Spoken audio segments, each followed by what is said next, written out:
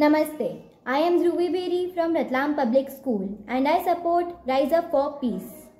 Namaste. I am Mehak Rathor from Ratlam Public School and I support Rise Up for Peace. Today we see technological advancements and digitalization all around us. Indeed, they help us and makes our work easier, but can have some unavoidable consequences if used without proper knowledge, understanding and awareness. One of the most effective and widely used technology is internet and cyber activities which have become integral part of our day-to-day life. Cybersecurity refers to the risks and threats related to cybercrime and also protect us from it. Ignorance and lack of knowledge leads to 95% of cybercrimes.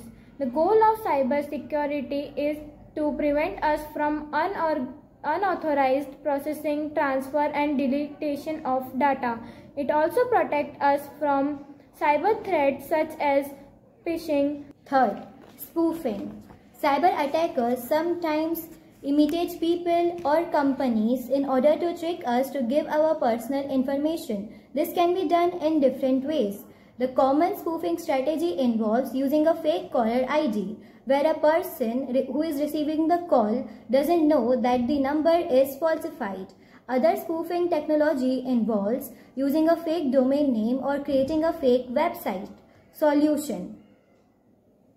In order to protect ourselves, data encryption is a popular way to prevent cyber attacks, and it ensures that the data is accessible only to those who have decryption key. Fourth, password attack. Password attack can be as simple as someone correctly guessing our password or any other method such as keylogging. Solution for password attack is we should have a strong password to prevent attacks and avoid using the same password for different accounts. Fifth, AI-generated attacks refer to cyber threats that leverage artificial